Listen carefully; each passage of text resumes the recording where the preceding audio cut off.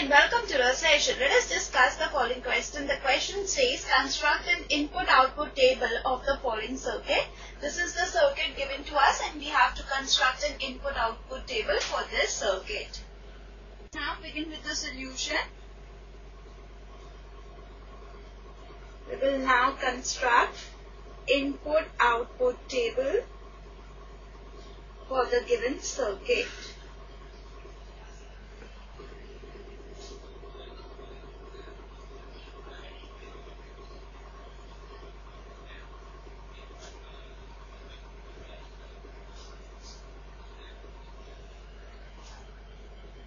So in this question, inputs are P and Q and output is S. Now we will write the values which P can take in terms of 1 and 0.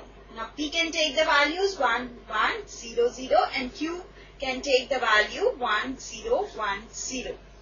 Now corresponding to the value of P and Q, we will now find output. Now in the first row, both P and Q are equal to 1. Now NOT gate changes the input 1 to 0. So inputs to the OR gate are 1 and 0. And OR gate changes the input 1 and 0 to 1.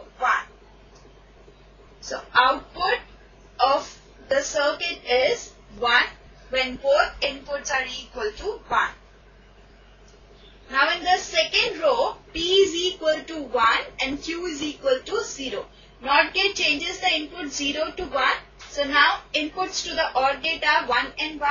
OR gate changes the input 1 and 1 to 1.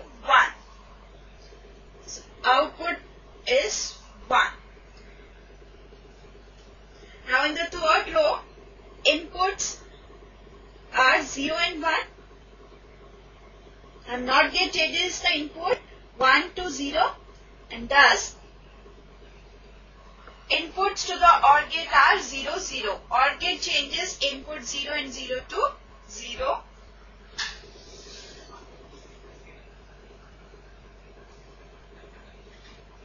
Now in the last row, both P and Q are equal to 0. NOT gate changes input 0 to 1 and thus inputs to the OR gate are 0 and 0. And OR gate changes input 0 and 1 to 1. So output is 1. So this is the required input-output table of the given circuit. So this completes the session. Bye and take care.